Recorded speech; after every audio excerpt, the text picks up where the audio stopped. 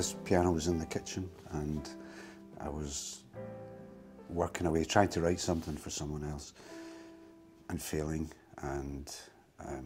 But when I listened back to all the work I had set to one side over that period, the songs from Mid-Air were all there.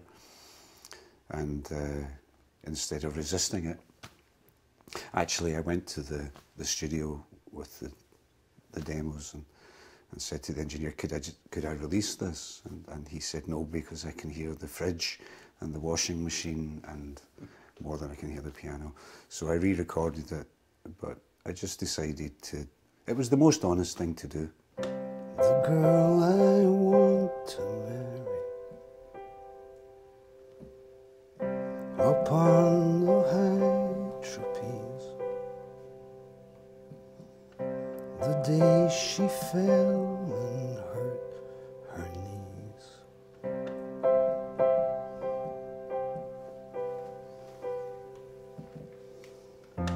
And only time can tell you the wind that blows away the leaves.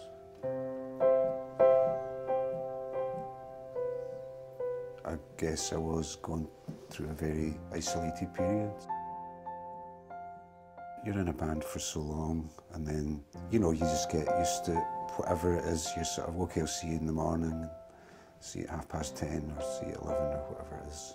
It didn't matter if you were just in some tiny rehearsal room or somewhere very glamorous. The consistent factor was that you hung on to each other. So when that didn't seem to be happening anymore, it's like a family, you know, so you just are lost. And so, you know, Mid-Air, the actual title Mid-Air had a few meanings for me.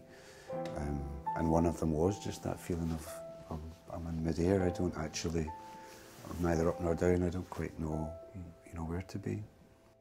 For everything that life was worth, the fallen snow, the virgin birth.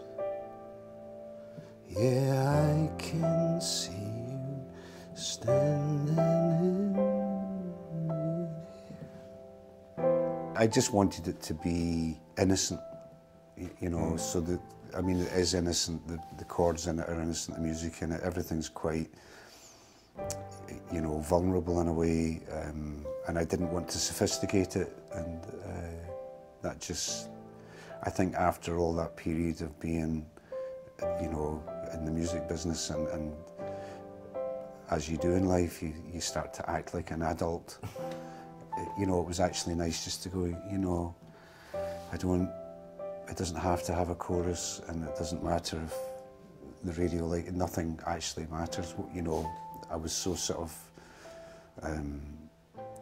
pensive myself that I just wanted to follow the map of the sketches. I just thought that's the way it's come out. There will be some truth in there if I just follow it without any external criteria. So it was good, it was great fun, and it was great to make a record like that, you know, without any external considerations.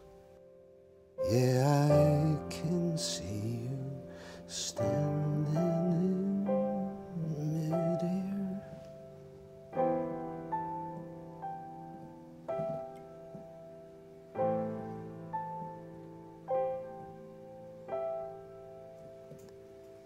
I can see you standing in mid-air.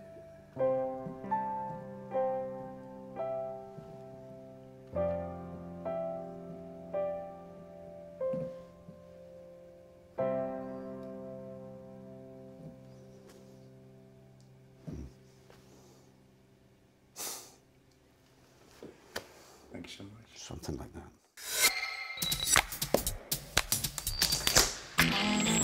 NTR, speciaal voor iedereen.